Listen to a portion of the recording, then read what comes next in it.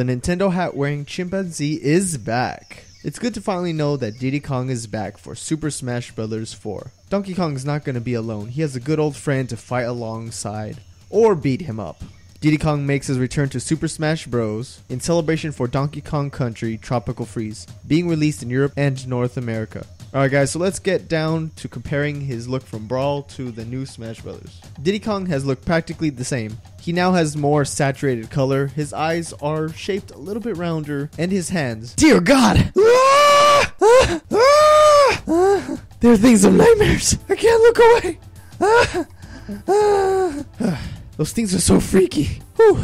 Anyways, the moves that I can see are from the images that were released at the time, which are his side A is a double fist lunge. You can now really see his newfound stretchy arms in this image. His up smash is his fist barrage. Now for special attacks, his neutral B is unchanged. It is the peanut pop gun. So the peanut pop gun is back, but I don't know if it's still gonna drop peanuts like it did in Brawl. His up B is back, which is his rocket barrel boost. You know, I really forget how much height that move could really give you. Also, another move that is unchanged is his down B, the banana peel. I also saw two taunts in the images. One of the taunts is his hat flip, and the second one is his dancing clap, where he puts his hands and he claps above his head. Sakurai also left us a note that Diddy Kong has been made more flexible, giving his attacks a little bit more reach than before. You can really see that new improvement in his side A, which is the double fist lunge. You know, the picture I freaked out about.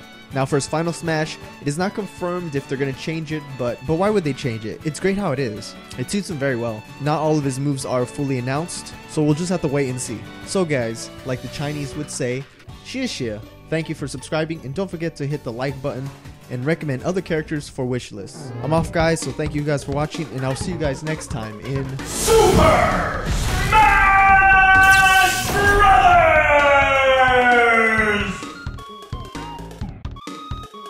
Alright guys, so this is the end slate.